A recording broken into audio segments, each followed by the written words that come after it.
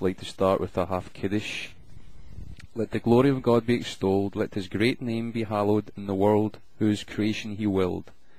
May his kingdom soon prevail in our own day, our own lives, and the life of all Israel, and say Amen. Now, in the Bible, we have who is called the morning star. Now, this is a metaphor, and unless you have extensive biblical training in astronomy, not astrology, in astronomy, then you cannot know really what that means in the heavens. The heaven of heavens is where Elohim, Yahweh, dwells, where the dragon has been kicked out from. And also a little bit about the dragon at this point is, God keeps bringing me to a sister's testimony about Hasatan.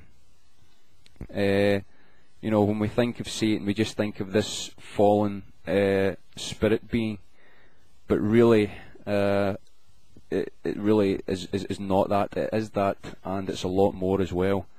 This girl's testimony saw that the dragon was split up into 3 parts at its fall.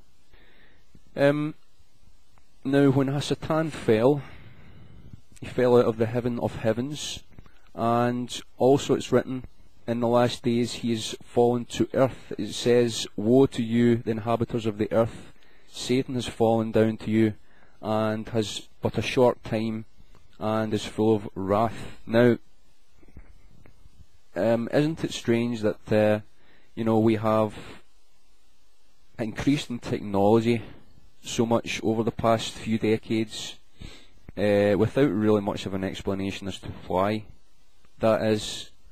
And I would put it to you that all the heavenly host which has followed after Hasatan and Satan himself, I believe, is still lingering in the upper parts of the earth, and indeed of the heaven. He's been kicked out of the heaven of heavens, but I believe that in the last days you will literally see some kind of fallen angelic dragon, because we have the technology now to see all these things, and what we're actually seeing just now is the prerequisites. Those that have also followed Hasatan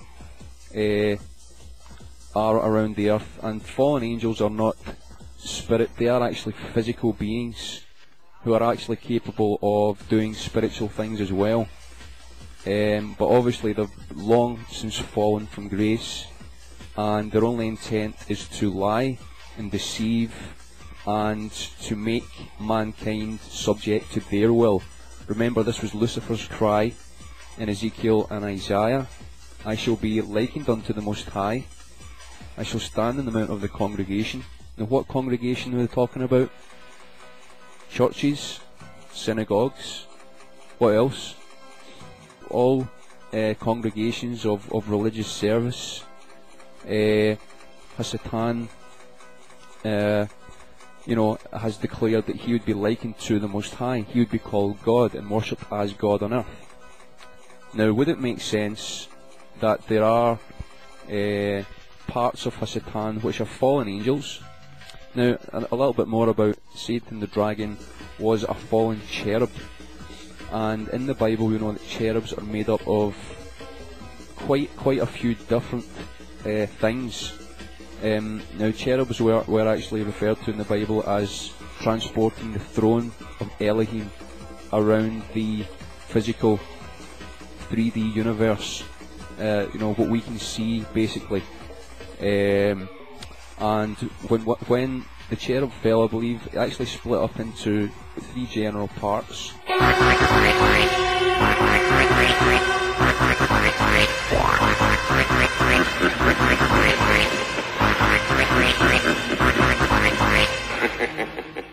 So going back to what I said yesterday about the Ain, okay, remember the eye was representing education.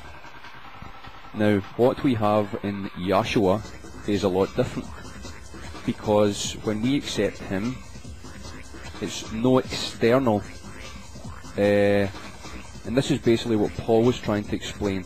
It's no external way of learning salvation.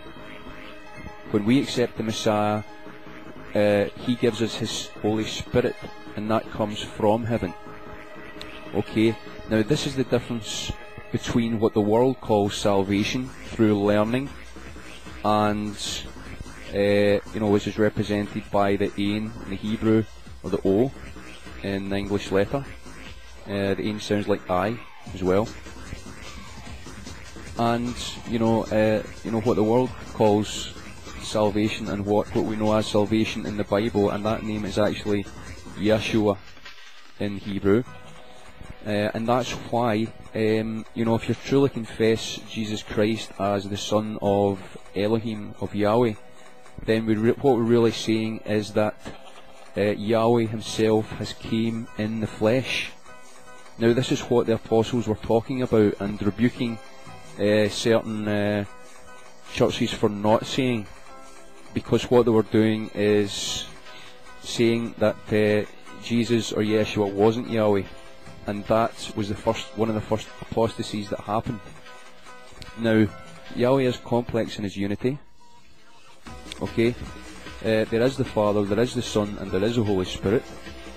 But also, you also notice that his creation, man, is made up of, and the first commandment is, "You love the Lord your God with all your heart, mind, and strength." So that's three things that we're made up of: all our heart, all our spirit, all our mind, all our intellect that God has given us, and all our strength, all our physical endeavour. Now there's three things straight away. Now, when we worship a Trinity, it does not mean to say that we are worshipping the true Elohim, the true God.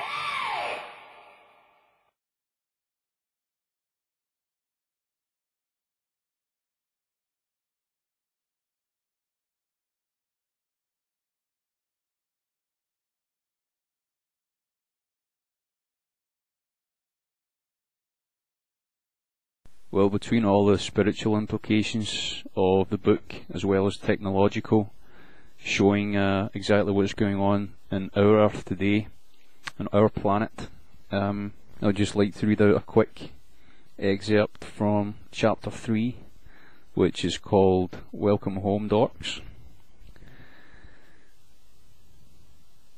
Now this is when Captain Callus, who is from Earth, and I might point out that this isn't like Star Trek or Star Wars, whereby it was getting people used to there being aliens. Okay, this book really explains that these aliens, wherever they're from, are in fact corrupt, and even some of the better characters in the book, which I won't really give away, obviously, if you want to download it and read it yourself, but it is quite subtle in the fact that it doesn't really give much away until the end.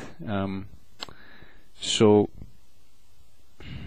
this is when they actually find a part of a space station where all kinds of beings, and now we know in the Bible that there were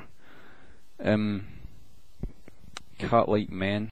There were all types of monsters that were there around the time of David, which is mentioned in the book of Kings. Remember the tribes of